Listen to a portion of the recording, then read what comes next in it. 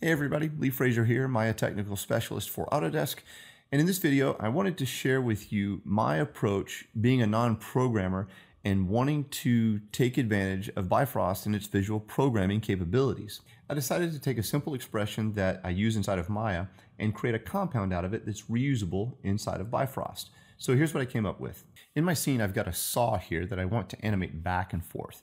And the perfect expression for this would be a sine wave.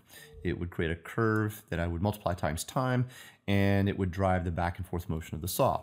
So luckily, that's easy to do inside of Bifrost, because to create a sine wave, all I have to do is create a sine node by hitting the tab key in the Bifrost graph editor and typing in sine.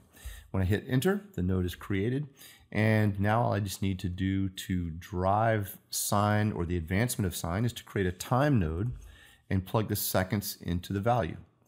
So from here, if I open up the node editor, I can take the two nodes that I'm interested in, which is the Bifrost graph node and the saw transform node, and hit the 3 key.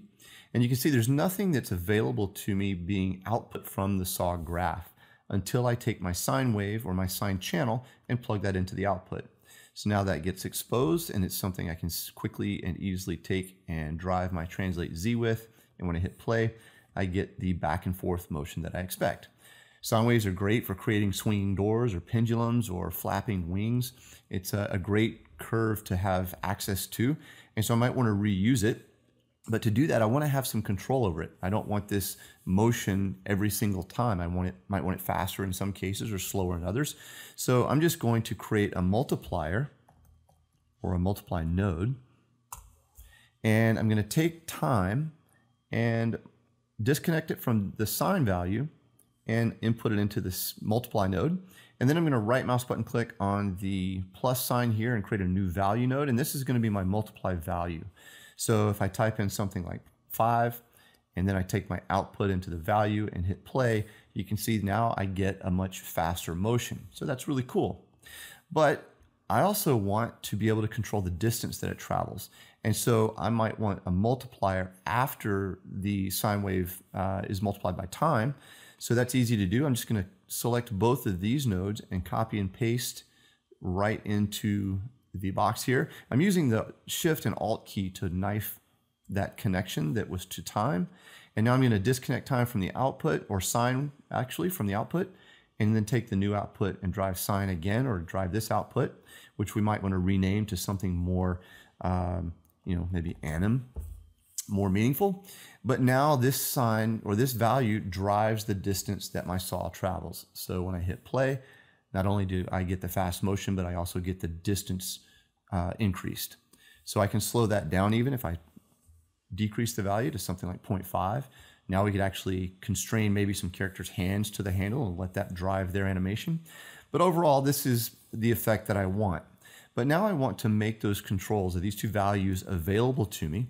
So I'm just going to drag those into the input. You can see I'm just dragging those to the plus sign. And then I'm going to right mouse button click and rename the ports to what I want. In this case, this would be frequency. And then this second one would be, or maybe even speed. I could name them whatever I want. Maybe make this amplitude. And so now when I select this saw graph, or an artist selects this, they're going to get the channels that are meaningful to them. And I'll just replicate the same values that I had before. And the last thing I need to do is select all of the nodes that I've created and hit Control G, and that collapses them into a compound, which I can then reuse in other scenes once I've published this. So this is the power of Bifrost. I can reuse this, I can customize it, I can use it in bigger tools, and it is really a good starting point to start creating those other tools. And I think it hopefully gives you some ideas and shows you the power of Bifrost outside of the simulation workflows, and gives you a start down the path of sort of that visual programming type workflow. So let me know what you think. Hopefully that helps, and I'll see you on the next one. Thanks for watching.